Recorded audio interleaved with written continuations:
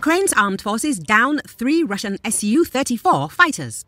Ukrainian defenders downed 3 Russian Su-34 fighter bombers on the southern front on December the 22nd. Mikhailo Oleshchuk, commander of the Air Force of the Armed Forces of Ukraine, said this on Telegram. Oleksii Danilov, secretary of the National Security and Defense Council, has noted that the hunt for the Russian Su-34 fighter bombers, which has been creating problems for the defense forces on the southern front, had been going on for a long time. We immediately received the report on the destruction of Russian aircraft by Ukrainian air defense forces, and we understand what it is about. Now we can reveal a little secret. The hunt for them had been going on for a long time because these planes were interfering with and endangering our soldiers, and I sincerely congratulate everyone who took part in this. It was a perfect result, he added.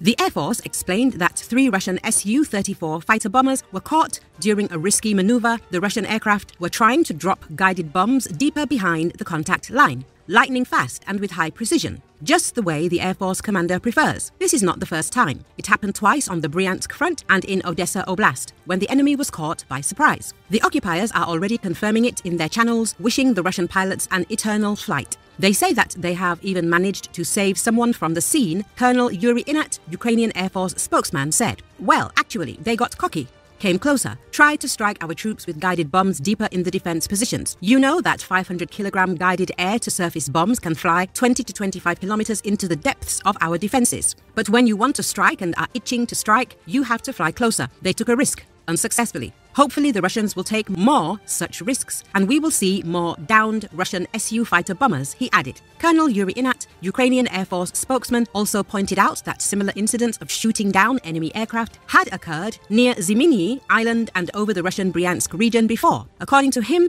the adversary once again showed audacity, as the Bryansk history, the Odessa stories, where both Su-24 and Su-35 were intercepted, apparently taught them nothing. At the beginning of the Russian aggression, Ukrainian forces destroyed immediately 3 fat targets when the enemy behaved arrogantly, flying practically over Ukrainian cities, he explained. The downing of 3 Russian Su-34 fighter bombers by the Ukrainian defense forces has caused significant concern in the aggressor country. The loss of these aircraft has raised worries in Russia about the potential strengthening of Ukrainian air defense capabilities in the southern direction, report analysts at the Institute for the Study of War. The information regarding the downing of 3 aircraft by Ukrainian military forces in the southern direction has been confirmed by the Russian Air Force.